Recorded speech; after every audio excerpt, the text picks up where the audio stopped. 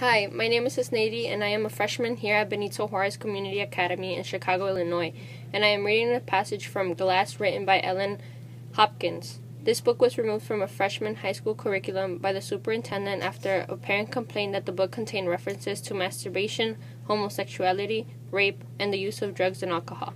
But I think this book should have not been banned because it contains real-life issues that are happening right now and need to be put out there to our young adults. Teenagers should read this book because the abuse of drugs and alcohol is a real problem that is not only affecting the lives of adults, but the lives of many teenagers as well, and that's not okay. Teenagers need to know that drugs will only lead to death and the wrong pathway.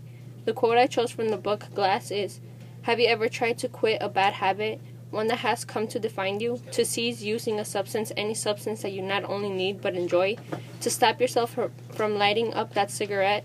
It's going to kill you, but hey, you're going to die someday anyway. Why not die happy? Why not die buzzed? Why not die satisfied? Why not die sooner with fewer regrets than later?" This quote shows a girl who is struggling, willing to give up because of what she has gone through. Informing teenagers about this problem through this book will help decrease the abuse of any substance, any use of substance, to help them understand that drugs and alcohol are not good for them, because I don't see anyone else trying to help solve this problem.